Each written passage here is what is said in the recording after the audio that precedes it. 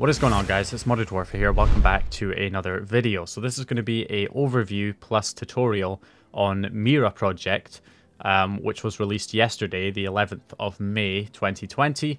So there's a lot of confusion about this because it released as the source files without actually providing any compiled version for people to try. And a lot of people are just confused as to what it is. I've been getting spammed on Twitter from people asking me to cover this, to just try and explain it to people and show them how to install it. So that's what I'm going to be covering here. So most of this video is going to be me trying to kind of explain this whole thing.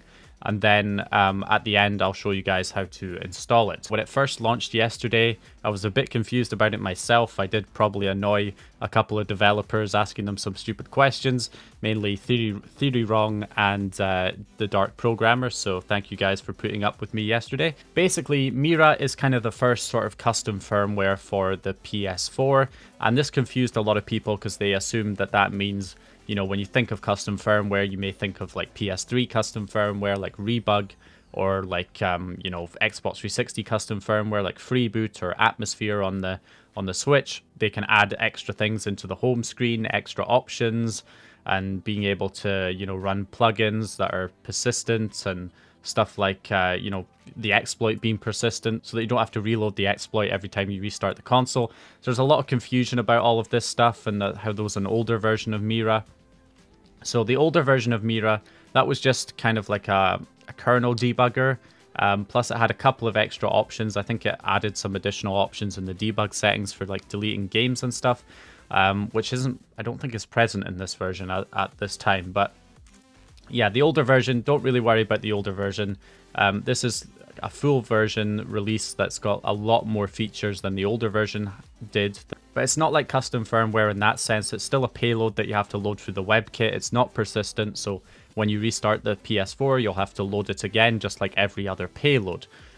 And the reason that it didn't launch with a compiled version for people to try is because this release is mainly for developers. The Mira project, it's basically like a framework. I mean, that's how they describe it. It's like a framework for developers to make stuff for the PS4. And it's going to make things easier for developers to make stuff for the PS4, to make plugins, to make their homebrew trainers and stuff like that.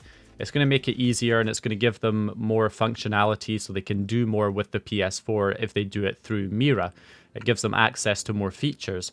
That is the general idea, and that's why they released it without a compiled version, because it's more not really done yet. It's not really ready for the end user to use at this point. So that's basically why Mira only released as the source code instead of a compiled version, because it's mainly for developers just to kind of have a play around with right now, because they don't actually have it fully stable yet. They had a few issues, like there was an issue with the RPC in Mira which stopped it from working, like it failed randomly. So, and you know, they just don't have a stable version of it yet. There's still some bugs that have to be ironed out. I'm sure once they have all of that stuff sorted, then they'll release an official compiled version for people to try. I did compile a version myself, and I will put a link in the description and show you guys how to run it if you want to just try it anyway. But bear in mind that the version that I compiled was from the source code today, which may still have some bugs. So, you know, it's not really advised to use it yet, but you can if you want, so I'll link it in the description anyway. So what Mira will actually provide for, you know, us, the end users, not developers, is hopefully, you know, developers will be able to make better homebrew, better tools, better trainers, stuff like that for the PS4 through Mira. Also, Mira allows for plugins and for people to build stuff that will run through Mira. So instead of having to run multiple payloads, so for example, right now, if you want to run, you know, your homebrew, then you run the homebrew enabler payload. Then if you want to run FTP, you have to run an FTP payload. If you want to run like connect an RTE tool or something like the web trainer, then you need to run the web RTE payload. And the more payloads you run one after the other without restarting the console to reset them, the more likely you are to run into kernel panics and out-of-memory errors and having trouble loading more payloads at once. Whereas Mira can kind of integrate a lot of those payloads into one payload, into Mira. So you just run Mira on its own, and then it gives you the functionality of about 7 different payloads from just running one. So that's one advantage that Mira can hopefully give us. So for example, if a developer wants to add FTP functionality, they can create a plugin for Mira instead of a separate payload that you have to run. They can create a plugin for Mira, an FTP plugin, build that version of Mira, release it, and then when you run that version of Mira, you get all of the normal base features that Mira has, plus also now an FTP server plugin, so you can connect via FTP. And hopefully these plugins will be more stable than the payloads, because as you know with FTP, if you go into the settings, it disconnects. If you go into a game or something like that, it disconnects. So maybe these plugins can be more stable so it doesn't disconnect as often. Stuff like that. So it allows us to basically integrate a lot of payloads into one payload. So you get multiple different features from just running one payload. So yeah, also another thing I didn't mention about Mira, one of the advantages is because everything is kind of contained within Mira itself. So all these different developers, if they make different plugins and stuff for Mira, when it comes to a new exploit ever releasing in future, let's say a 6.20 kernel exploit releases, then normally they would have to update every single payload individually.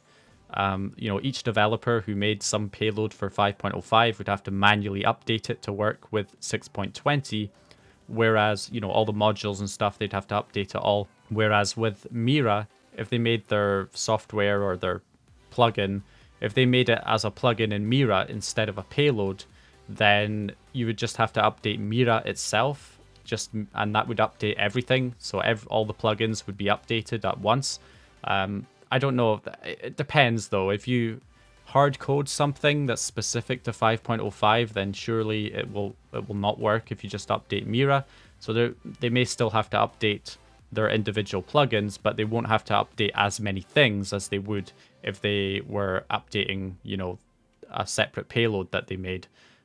So yeah, it also helps with that. It makes it easier for them to update their homebrew and their trainers and software and plugins.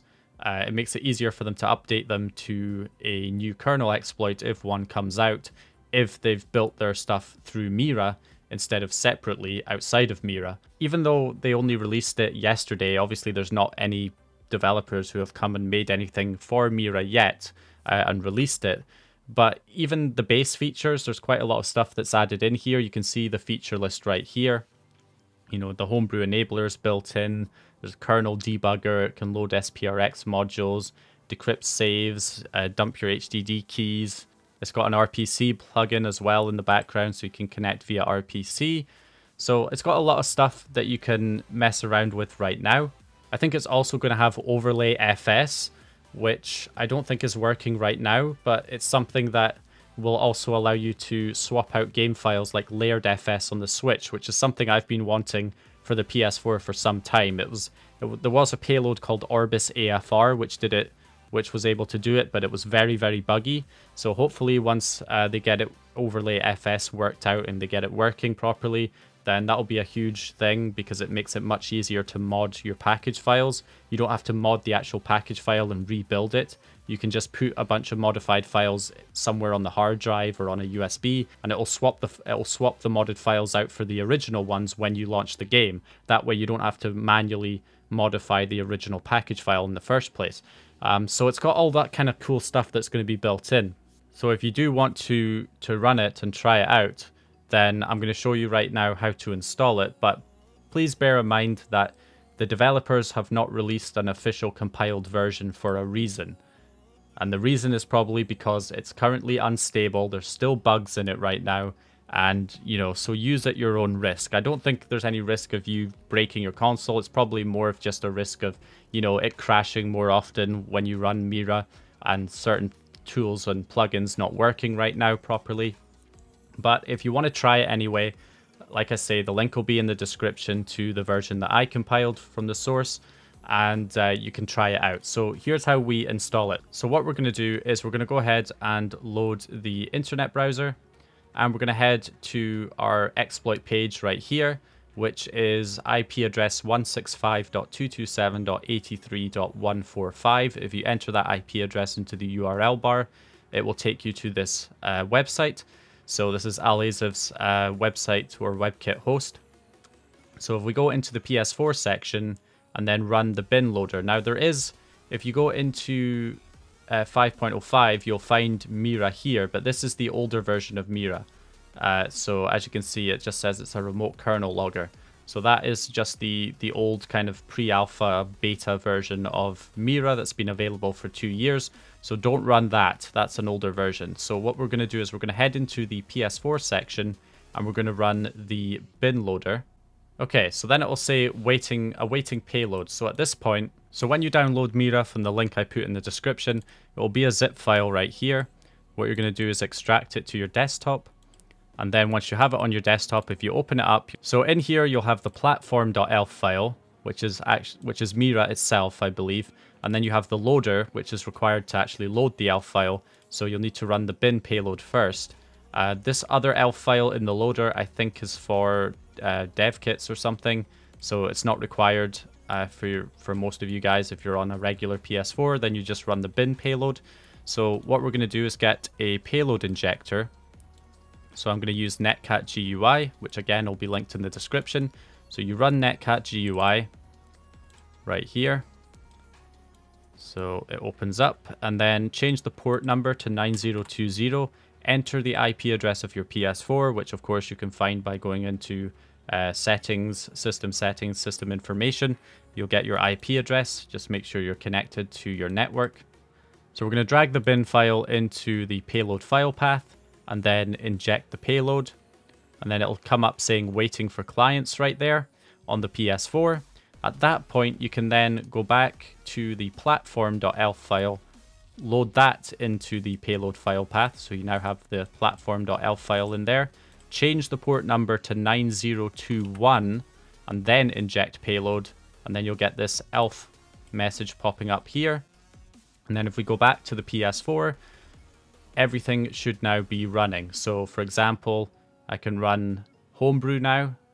Homebrew is now running, so that shows that Mira is definitely working because Mira contains a Homebrew enabler, so I can run Homebrew right there. So that's working. We also have the debug settings enabled. If I go into the settings, scroll down to the bottom, debug settings are now enabled. So the kernel debugger and the RPC plugin should also be running. So to show that that's working, if I run netcat and I enter the IP address of my PS4, and the port number is 9998 for the listener, or for the kernel debugger, so I can run that. And as you can see, as I'm scrolling along here, you can see it's printing out all of my CUSA numbers, just like if I had a UART cable connected. So you can see the debugger there is working, and giving me all this debug printout out to the CMD window here. So that's working as well. And I believe the RPC plugin runs on port 9999. So I think 9998 is the port number. Well, yeah, 9998 is the port number for the listener for the debugger. But for the RPC plugin, it's 9999. At least that's what it was for the old Mira version. So I assume they just kept it the same. Maybe they have changed the RPC one, but this one's, it seems like it's the same as before. So yeah, that's basically it. That's how you run Mira. And that is kind of Mira explained as far as I could explain it. It's more of a framework so that developers can do more on the PS4, that can do stuff from just one payload. And, you know, that just makes it generally easier for developers. It gives them more functionality. And also it's kind of meant to work with the new open source SDK that's been released, which will allow developers to make Homebrew without any copyrighted code, which should hopefully bring more developers into the PS4 scene. And they'll be able to use, you know, the open source SDK plus Mira to hopefully build some really cool stuff for the PS4 in the near future. So yeah, there's a lot of good advantages there. So anyway, hopefully you have a better understanding now of Mira and what it can hopefully do for the scene. So anyway, hope you guys enjoyed the video or found the information useful. If you did, please leave a like and subscribe, and I'll hopefully see you guys in the next one.